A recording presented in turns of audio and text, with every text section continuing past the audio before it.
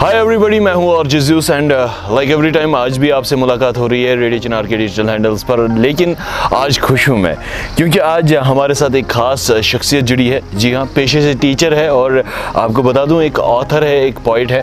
मेरे साथ है मंजूर आकाश। आकाश, welcome to radio Chinar 90.4 FM। Thank you so much. आकाश, जो भी देखने वाले हैं या जो आपको देख रहे हैं इस टाइम, सबसे पहली बात मैं तो बता चुका हूँ, ऑथर है, पोइट है। तो आपसे जानना चाहूँगा, ये जो ऑथर है या पोइट या पोएम्स का सफ़र कैसे स्टार्ट हुआ आकाश? In the beginning, I wrote poems, sir. I wrote poetry. So after that, when I wrote the poetry, I thought that I should turn to prose writing. And when I started writing in prose, I started becoming a columnist, and I started publishing these books. Since this book, A Harvest of Reminiscences, this is my fourth book. And the first book that I wrote was the Verses of Heart. That was in poetry. Because whenever you start, so far as the writing journey is concerned, if you will come across so many writers, most of them will tell you that we started our journey from this poetry. Poetry is the mother of all, languages. At what age? किस age में आपने poetry poems? I was just in class 9th those days when I wrote the first poem. And since then I just kept on, writing. And when I published my first book, that was in poetry, the Verses of Heart. After that I started turning to prose and wrote that handy volume first, which I told you, that has those letters and essays, how to excel that creativity in the children in schools. And then I wrote that the legacy of light, that is basically the contribution of previous teachers, how they taught us. And that contribution I wrote in the book in order to tell the teachers who are presently serving the Department of Education that this will help us. That if Akash, tell me a thing, when it comes to like poetry, poems, or being an author. Yes, sir. So how being a teacher intervened in between the two? Yeah, exactly. So when I was in the university, my inclination, mera jo jhukav, I mean to say, that was towards this writing. But since English was the subject in which I have done the masters, my post graduation, twice I have done the post graduation. Wow. And this post graduation and that B.Ed, which is compulsory for becoming a teacher, that was my eligibility for the teacher. Okay. And writing was basically my talent. So पहले से decide कर रहा था that I want to be a teacher, or later you decided like I will be a teacher and an author? Yes. My dream was to serve the Department of Higher Education, because my experience, I have taught in colleges for 3 long years. I have worked in Sopore Degree College, in Hindwara, and in Women's College. And from Women's College I joined the new assignment, that is I became the teacher. But I was thinking that I will do this doctorate course of PhD in English, but those days it was something, I was caught up in a mess like that. Should I, because in my locality there was department was asking for a candidate who is eligible, and that I was eligible for the post.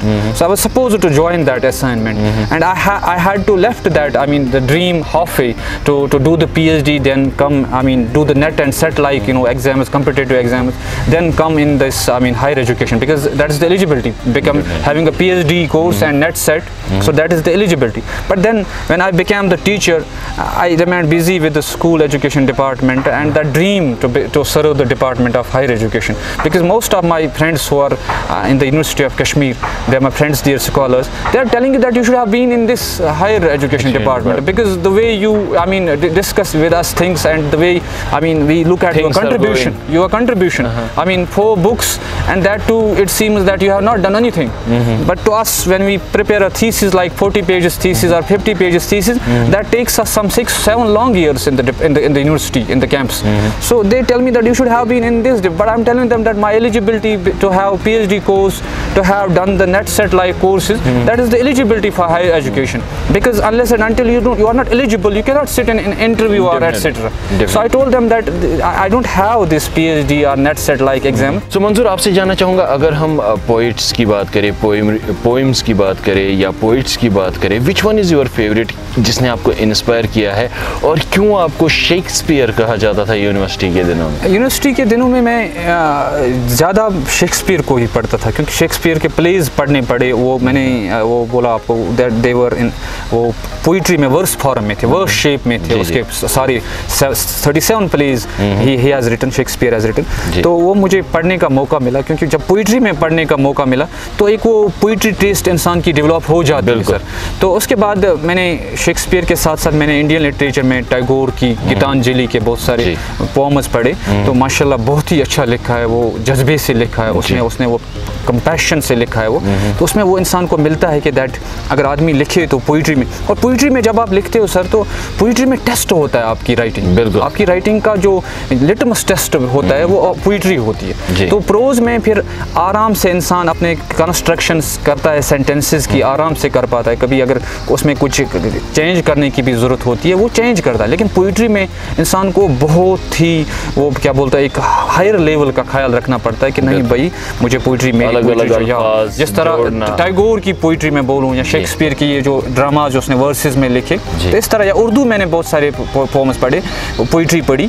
तो मैं बोलता हूँ आपको sir ये कि इंसान को ये पोइट्री जो है, पोइट्री से ही फिर शुरुआत हो जाती है। फिर आदमी बाद में प्रोज में भी लिखे, लेकिन शुरुआत असल में उसी से हो जाती है। अगर हम बात करें आकाश, तो आपने साइंस पढ़ा है, यस सर। उसके बाद you had shifted to literature, और अगर हम देखें तो जो भी महान लेखक रहे हैं, या इंडिया में जो भी महान हस्तियां रही है, maximum of them has struggled when it comes to studies. तो आपकी लाइफ में कभी स्टडीज से रिलेटेड स्ट्रगल रहा है कि जॉब करना है, या पोइट बनना है, या ऑथर बनना है, इनको चूज़ करने में इन चीज़ों को, या कभी पढ़ाई से रिलेटेड घर में या लाइफ से रिलेटेड कोई स्ट्रगल रहा है when it comes to studies और बीइंग अ टीचर, ऑथर और पोएट? मेरी जहाँ तक मेरी स्टडीज़ का ताल्लुक है सर, मेरी स्टडीज़ और struggle they went I mean simultaneously ahead, close, या साथ साथ चलते थे।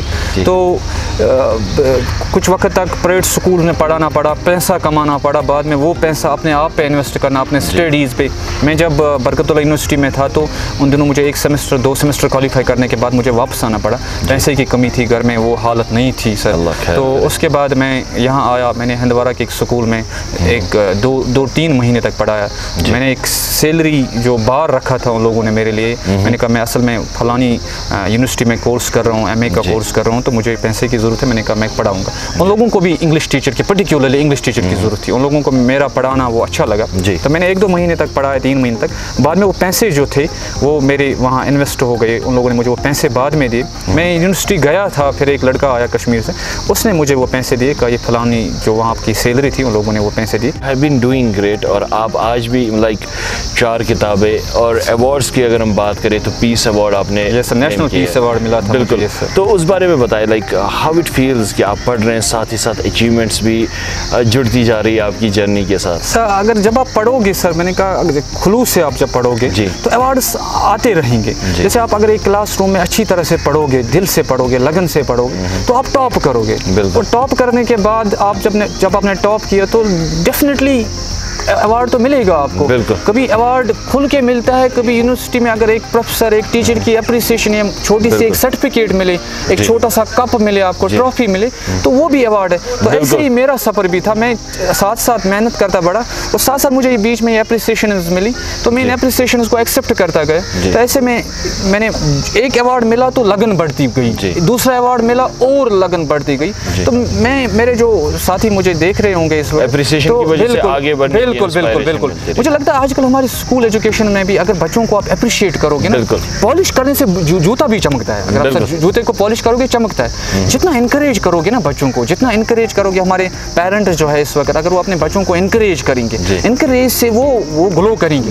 एग्जैक्टली सर, वो ग्लो करेंगे, वो चमकेंगे। आकाश, आपसे जानना चाहूँगा, आपने 4 किताबें लिखी है अब तक, which one is your favourite, क्यों और किस तरह फेवरेट बनी हो? दिस न्यू बुक जो सर है, नई किताब जो मेरी हार्वेस्ट ऑफ रेमिनिसेंसेस, ये मेरी सबसे प्यारी बुक है। अब बोलोगे सर क्यों है ये? मैंने कहा कि अगर मैं अपनी यादें ऐसे ही छोड़ता, मैं लिखता नहीं उनको, एक हिस्ट्री नहीं रखता, वो अनसुनी रह जाती, अनटोल्ड रहती। तो एक लेगेसी जो है, ये मेमोरीज की लेगेसी, मैंने इस किताब में वो अपनी यादें, childhood memories and the memories of my adult. You sound so fantastic. हमसे बात करने के लिए आकाश शुक्रिया, and in future definitely will invite you for more. आपसे बात जारी रहेगी, करते रहेंगे, इंशाल्लाह बुलाते रहेंगे। सो फ्रेंड्स, उम्मीद है आप इंस्पायर हुए होंगे। एंड एक लाइन जो मेरे दिमाग में आती है, you never know who you are inspiring, so be kind, be dedicated, be loyal. This is our Jeju signing off for today. अगली बार फिर से आपसे मुलाकात होगी एक और ख़ास शख्सियत के साथ, या किसी नई जगह पर आपको घुमाने ज़रूर ले जाएंगे। और अगर आप भी चाहते हैं कि आप रेडियो चिनार के प्लेटफॉर्म्स पर आए, तो आप हमें कॉन्टैक्ट कर सकते हैं रेडियो चिनार 90.4 FM @gmail.com पर, या 8899904904, या आप www.radiochinar.in पर लॉगिन करके हम तक अपना प्रोफाइल पहुंचा सकते हैं। And you can be your next guest in our studio. आज के लिए बस इतना ही। हमें और हमारे कैमरा क्रू हकीम जुनैद सबको इजाज़त दीजिए। Take care, bye bye, Tata, मासलामा।